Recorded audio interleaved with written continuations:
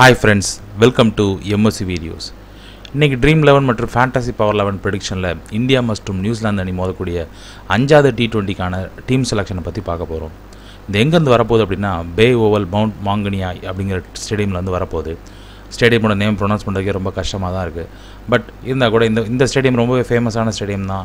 Under 19 world cup 2018 இங்கே தான் final நடந்தது. இந்தியா பிருத்வி ஷா தலைமையில் சூப்பராக வின் பண்ணாங்க அந்த டோர்னமெண்ட்டை. இப்போது India versus New Zealand main team விளாட போகிறாங்க. 5-0 அப்படின்னு டிஃபீட் பண்ணுவாங்களா, ஒரு நியூசிலாண்டுக்கு ஒரு ஒயிட் வாஷ் கொடுப்பாங்களா அப்படிங்கிறத நம்ம பொறுத்திருந்து தான் பார்க்கணும். வீடியோக்குள்ளே போகிறதுக்கு முன்னாடி நீங்கள் நம்ம சேனலுக்கு புதுசாக இருந்தீங்க அப்படின்னா நம்ம சேனலை சப்ஸ்கிரைப் பண்ணிக்கோங்க. பக்கத்தில் இருக்க பெல் பட்டனை கிளிக் பண்ணி எல்லா நோட்டிஃபிகேஷன்ஸையும் எனேபிள் பண்ணிக்கோங்க. ஸோ நம்ம ஆல்ரெடி சொன்ன மாதிரி 4-0 இதை கண்டிப்பாக இந்தியன்ஸே எதிர்பார்த்துருக்க மாட்டாங்க. கடைசி 2 போட்டியாக பார்த்தீங்கன்னா நியூசிலாந்து சூப்பர் ஓவரில் முடிஞ்சிருக்கு. ஸோ வரலாற்றிலே இதாக இருக்கும்னு நினைக்கிறேன், 2 அணிகள் தொடர்ந்து சூப்பர் ஓவரில் மோதுறது. ஸோ ரொம்பவே சொதப்பலான ஒரு பேட்டிங் பண்ணிக்கிட்டு இருக்காங்க. கிட்டத்தட்ட சவுத் ஆஃப்ரிக்கா மாதிரி ஒரு நியூ வே ஜோக்கர்ஸாக மாறிக்கிட்டு இருக்காங்க நியூசிலாந்து. 2 போட்டிகளுமே அவங்க ஜெயிக்க வேண்டிய போட்டி தான், ஆனால் அதை ரொம்பவே சிம்பிளாகவே விட்டுட்டாங்க. பட் இந்தியன்ஸோட கிரெடிட் கொடுத்தாகணும். கடைசி வரைக்கும் போராடுற குணம் இந்தியாவுக்கு வளர்ந்துருக்கு விராட் கோலியோட டீம் யங் இந்தியாவால். இதுதான் நம்ம சொன்ன பே ஓவல் மவுண்ட் கினியாக்கு. நியூசிலாந்தோட T20 ஃப்ரான்ச்சைஸ் கிரிக்கெட்டில் பார்த்தீங்கன்னா 2 மேட்ச் இங்கே நடந்திருக்கு. 2 மேட்சுமே ரொம்பவே லோ ஸ்கோரிங் தான். ஒரு மேட்ச்சில் பார்த்தீங்கன்னா வெல்லிங்டன் பார்த்தீங்கன்னா 161 அடிச்சிருக்காங்க, நார்த்தன் நைட்ஸ் 162 சேஸ் பண்ணியிருக்காங்க. இன்னொரு போட்டியில் பார்த்தீங்கன்னா கேண்டர்பரி 154, அவங்க பார்த்தீங்கன்னா 156. ஸோ 2 போட்டியிலுமே பார்த்தீங்கன்னா ஸ்கோர் வந்து பார்த்தீங்கன்னா ஒரு 150 160 ரேஞ்சில் தான் இருக்குது. ஸ்பின்னர்ஸ் நிறைய விக்கெட் எடுத்துருக்காங்க. அதுலேயும் எஸ்பெஷலாக பார்த்தீங்கன்னா ஈஸ்வதி 2-3 விக்கெட் வேறு எடுத்துருக்காரு. ஒவ்வொரு போட்டியிலுமே 2 விக்கெட் 3 விக்கெட் எடுத்துருக்காரு. அதனால் ஒரு ஸ்லோ பிச் எதிர்பார்க்கலாம், ஒரு ஸ்பின்னர்ஸ் கொஞ்சம் டாமினேட் பண்ணலாம்னு சொல்லியிருக்காங்க. இது இப்போ கரண்ட்டாக உள்ள ஸ்டேட்டஸ். ஆனால் இதே கிரவுண்டில் பார்த்திங்க அப்படின்னா 2018 வெஸ்ட் இண்டீஸ் வர்சஸ் நியூசிலாந்து நடந்துச்சு. அதில் நியூசிலாந்து பார்த்திங்கன்னா 243 ரன் அடிச்சிருக்காங்க 20 ஓவரில். ரொம்பவே ஒரு சின்ன கிரவுண்டு தான், எந்த ஒரு பெரிய ஸ்டாண்ட்ஸ் எதுவுமே கிடையாது. அதில் காலின் மன்றோ பார்த்திங்கன்னா ஒரு செஞ்சுரி வேறு அடித்தார். அவர் அந்த சீரீஸில் சூப்பரான ஃபார்மில் வேறு இருந்தார். ஸோ ஓவராலாக பார்த்திங்க அப்படின்னா மொத்தம் 8 போட்டி நடந்திருக்கு. ஸோ மேட்சஸ் 1 பேட்டிங் ஃபர்ஸ்ட் 7 போட்டியில் வின் பண்ணியிருக்காங்க. ஆவரேஜ் ஸ்கோர் பார்த்திங்கன்னா 181. செகண்ட் ஆவரேஜ் ஸ்கோரை பார்த்திங்கன்னா உங்களுக்கு தெரிஞ்சிருக்கு 145. கண்டிப்பாக பிச் பார்த்திங்கன்னா ஸ்லோ டவுன் ஆகும். ஸோ என்ன பண்ணலாம் அப்படின்னா டாஸை வின் பண்ணக்கூடிய டீம் ஃபஸ்ட் பேட்டிங் பிடிச்சி டார்கெட் செட் பண்ணலாம். ஸோ கண்டிப்பாக நியூசிலாந்து அதை தான் பண்ணுவாங்கன்னு நினைக்கிறேன். ஏன்னா நியூசிலாந்துக்கு சேசிங் அப்படிங்கிறது சுத்தமாக வரமாட்டேங்குது. நியூசிலாந்தை பொறுத்த வரைக்கும் மறுபடியும் கேன் வில்லியம்சன் உள்ளே வருவார்னு நினைக்கிறேன். டார்லி மிச்சலுக்கு பதிலாக அவர் உள்ளே வர போகிறாரு. மற்றபடி பெரிய சேஞ்சஸ் எதுவுமே இல்லை. மார்டின் கப்டில் அந்தளவுக்கு ஃபார்மில் இல்லை. காலின் மன்றோ நல்ல ஃபார்மில் இருக்கார். வில்லியம்சன் உள்ள வந்தார் அப்படின்னா அவர் இருக்கலாம். அப்புறம் சேஃப்ரெட் போன மேட்ச் கடைசி வரைக்கும் நின்னா கூட அவரால் வின் பண்ணி கொடுக்க முடியல. தென் டாம் ப்ரூஸ்லாம் போன மேட்ச் சரியாக விளையாடலை.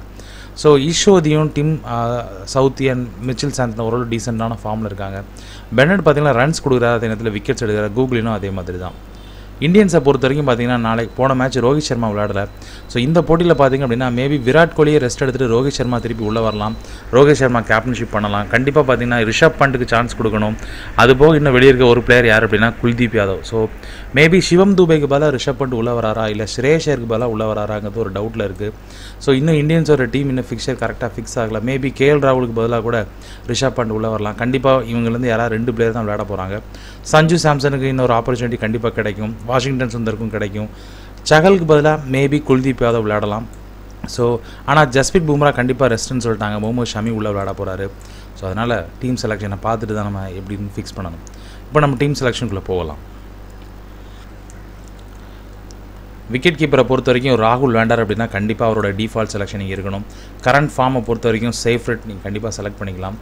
சஞ்சு சாம்சன் விளையாண்டார் அப்படின்னா சஞ்சு சாம்சன் கூட நீங்கள் பிக் பண்ணிக்கலாம். ஏன்னா அவரோட பாயிண்ட் பார்த்தீங்கன்னா மொத்தமே 8 தான். ஸோ ஃபில்லப்காக கண்டிப்பாக யூஸ் பண்ணிக்கலாம். ரிஷப் பண்டோட பிளேஸ் கொஷின் மார்க் தான். அவர் விளையாண்டா கூட அவர் எடுக்கிறது ஒரு டவுட்ஃபுல்லாக தான் இருக்குது. தென் பேட்ஸ்மேனை பொறுத்த வரைக்கும் எய்தர் ரோஹித் சர்மா இல்லை விராட் கோலி யாராவது ஒருத்தர் தான். ஸோ யார் விளையாடுறாங்களோ அவங்கள நீங்கள் பிக் பண்ணிக்கோங்க. அதுபோக நல்ல ஃபார்மில் இருக்கிறது கேன் வில்லியம்சன் வேண்டாம், அவங்கள கண்டிப்பாக நீங்கள் பிக் பண்ணிக்கலாம். தென் மார்டின் கப்டில் அந்தளவுக்கு பெரிய ஃபார்மில் இல்லை. காலின் மன்றோ நல்ல ஃபார்மில் இருக்கார். அந்த கிரவுண்ட் வேறு அவருக்கு ஃபேவரட். ஸோ அவரை நீங்கள் எடுத்துக்கலாம். மனிஷ் பாண்டே அண்ட் ஸ்ரேஷ் ஐயர் இவங்க 2 பேர்லேருந்து யாராவது ஒருத்தர் தான் நீங்கள் எடுக்க முடியும். ஏன் அப்படின்னா ஸ்ரேஷ் ஐயருக்கு அப்புறம் தான் மனிஷ் பாண்டே வருவார். போன போட்டியில் 50 அடித்தார். சில டைம் பார்த்திங்க அப்படின்னா மனிஷ் பாண்டேக்கு பேட்டிங் ஆப்பர்ச்சுனிட்டியே கூட கிடைக்காது. ஸோ இவருக்கு பதிலாக நீங்கள் ஸ்ரேஷ் ஐயர் கூட ப்ரிஃபர் பண்ணலாம். ராஸ் டெய்லரை பொறுத்த வரைக்கும் பார்த்திங்கன்னா நல்லா தான் விளையாடுறாரு, ஆனால் அவரால் ஃபினிஷ் பண்ணி கொடுக்க முடியல. ஸோ உங்களோட ஆப்ஷன் பார்த்திங்கன்னா விராட் கோலி இல்லை ரோஹித் சர்மா யாராவது ஒருத்தர், காலின் மன்றோ கேன் வில்லியம்சன், அப்புறம் ஸ்ரேஷ் ஐயர் இல்லை மனிஷ் பாண்டே யாராவது ஒருத்தர். ராஸ் டெய்லர் வேணால் நீங்கள் பிக் பண்ணிக்கலாம். ஆல்ரவுண்டர்ஸை பொறுத்த வரைக்கும் பார்த்தீங்கன்னா மிச்சல் சாந்தனர் நல்லா ஃபார்மில் இருக்கார். ஸோ அவரை நீங்கள் பிக் பண்ணலாம் கண்டிப்பாக. அதுபோக பார்த்தீங்கன்னா ரவீந்திர ஜடேஜா கண்டிப்பாக விளையாட மாட்டார். கூகுளின் பெரிய விக்கெட்ஸ் எடுக்கிறதுல டார்லி மிச்சல் விளையாட மாட்டாருன்னு தான் சொல்கிறாங்க. வாஷிங்டன் சுந்தர் ஒருவேளை ஸ்பின் சப்போர்ட் பண்ணிச்சு அப்படின்னா அவர் நல்லா பண்ணுவார், அவரை நீங்கள் எடுக்கலாம். சிவம் துபேயோட பிளேஸே கொஸ்டின் மார்க்கில் இருக்குது. ஸோ அவர் விளையாண்டா கூட அவர் பெரிய அளவில் இம்பாக்ட் கிரியேட் பண்ணுற மாதிரி தெரியல. பவுலர்ஸை பொறுத்த வரைக்கும் கண்டிப்பாக ஷிரல் தாக்கூர் நீங்கள் எடுக்கலாம், அணிக்குள்ளே கண்டிப்பாக அவர் விளையாடுவார். ஷோதி நீங்கள் உள்ளே எடுக்கலாம். தென் சகலா குல்தீப் யாதவான்னு தெரியல, யார் விளையாடுறாங்களோ அவங்கள கண்டிப்பாக நீங்கள் பிக் பண்ணிக்கலாம். ஏன்னா ஸ்பின் ஓரளவு சப்போர்ட் பண்ணுங்கிறதுனால இவங்க 2 பேர்லேருந்து யாராவது ஒருத்தர் கண்டிப்பாக ஜஸ்பிரித் பும்ரா விளையாட போகிறதில்ல. ஸோ முகமது ஷமி நீங்கள் பிக் பண்ணிக்கலாம். அது போக பார்த்தீங்கன்னா டிம் சவுதி, பெனட் இவங்கெல்லாம் விக்கெட் எடுத்தால் கூட ரன்ஸும் நிறைய கொடுக்குறாங்க. ஸோ இவங்கலேருந்து யாராவது நீங்கள் பிக் பண்ணணும்னு நினச்சிங்க அப்படின்னா யாராவது ஒரு பவுலர் நீங்கள் பிக் பண்ணிக்கலாம். மேபி இந்த போட்டியில் பார்த்தீங்க அப்படின்னா நீங்கள் 4 பவுலரோடு போகலாம். ஏன்னா ஆல்ரவுண்டர்ஸ் உங்களுக்கு பெருசாக இல்லாதனால விக்கெட்ஸும் கொஞ்சம் ஆவரேஜ் ரன் ஸ்கோர்ஸ் தான் வரும். ஸோ 4 பவுலர்ஸோடு இறங்குறது ஒரு நல்ல ஆப்ஷனாக இருக்கும்.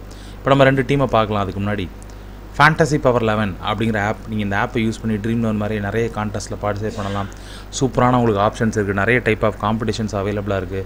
இந்த ஆப்பில் பார்த்தீங்க அப்படின்னா ரொம்பவே நீங்கள் வின் பண்ணுறதுக்கான சான்ஸ் அதிகமாக இருக்குது. ஏன்னா ரொம்ப லெஸ் காம்படிஷன், நீங்கள் ஈஸியாக வின் பண்ணலாம். அது போக உங்களோட அமௌண்ட்டை நீங்கள் இன்ஸ்டண்ட்டாக வித்ட்ரா பண்ணிக்கலாம் பேடிஎம் மற்றும் பேங்க் அக்கௌண்ட் மூலமாக. நீங்கள் உங்களோட பேன் கார்டு அப்புறம் உங்களோட bank அக்கௌண்ட்டோட check book, check leaf அப்படி இல்லை அப்படின்னா ஒரு பாஸ்புக்கோட செராக்ஸ் மட்டும் அப்லோட் பண்ணாலே போதும், உங்கள் அக்கௌண்ட்டை வெரிஃபை பண்ணிடுவாங்க, இன்ஸ்டண்ட்டாக நீங்கள் வித்ட்ரா பண்ணிக்க முடியும். இதை நீங்கள் யூஸ் பண்ண நினச்சிங்க அப்படின்னா உங்கள் ஸ்க்ரீனில் தெரியுற ரெஃபரல் கோடு MSU11 அப்படிங்கிறத யூஸ் பண்ணுங்கள். இந்த ஆப்க்கான லிங்க் டிஸ்கிரிப்ஷனில் இருக்குது, நம்ம டெலிகிராம் சேனலுக்கான லிங்க்கும் டிஸ்கிரிப்ஷனில் இருக்குது, அதை கிளிக் பண்ணி ஜாயின் பண்ணிக்கோங்க. இப்போ நம்ம 2 அணிகளை பார்க்கலாம். முதல் அணியை பார்த்தீங்கன்னா சேஃப்ரட், சாம்சன், ராகுல், Kane Williamson, Munro, Rohit Sharma, ஸ்ரேயஸ் Iyer, Santner, ஷோதி, Tagore, Saini. கேப்டனர் vice captain option பார்த்தீங்க அப்படின்னா ரோஹித் சர்மா, ராகுல், சேஃப்ரட், கேன் வில்லியம்சன், முன்ரோ இவங்க 4 பேர் நல்ல ஆப்ஷன் கேப்டன் வைஸ் கேப்டன். ஏன்னா மற்றபடி பெரிய லெவலில் யாரும் விக்கெட்ஸ் எடுக்க மாட்டாங்க, அதிகபட்சம் 1 or 2 விக்கெட்ஸ் எடுப்பாங்க. சஞ்சு சாம்சனுக்கு மேபி நீங்கள் ஆப்பர்ச்சுனிட்டி கொடுக்கலாம், ஏன்னா அவரோட கிரெடிட் கம்மியாக தான் இருக்குது, அதனால் நீங்கள் ஃபில்அப் பண்ணுறதுக்காக கூட எடுக்கலாம். கண்டிப்பாக நல்லா விட கூட சான்ஸ் இருக்குது ஓப்பனிங் இருக்கிறதுனால. இன்னொரு அணியை பார்த்தீங்கன்னா லோகேஷ் ராகுல், ரிஷப் பண்ட் எடுத்துருக்கோம். அந்த அணியில் மேபி ரிஷப் பண்ட் விளையாட நீங்கள் சஞ்சு சாம்சனை பிக் பண்ணிக்கோங்க. Kane Williamson, Martin Guptill, Ross Taylor, Rohit Sharma, Manish Pandey எடுத்திருக்கேன். இதில் ஒருவேளை நீங்கள் இதுக்கு பல ஸ்ரேயஸ் ஐயரை பிக்கப் பண்ணிக்கலாம். Washington Sundar, Bennett, Shami, Saini. So இதான் நம்ம 2 அணிகள். அணிகளை நல்லா தேர்வு செய்யுங்க, நல்லா விளையாடுங்க. All the best.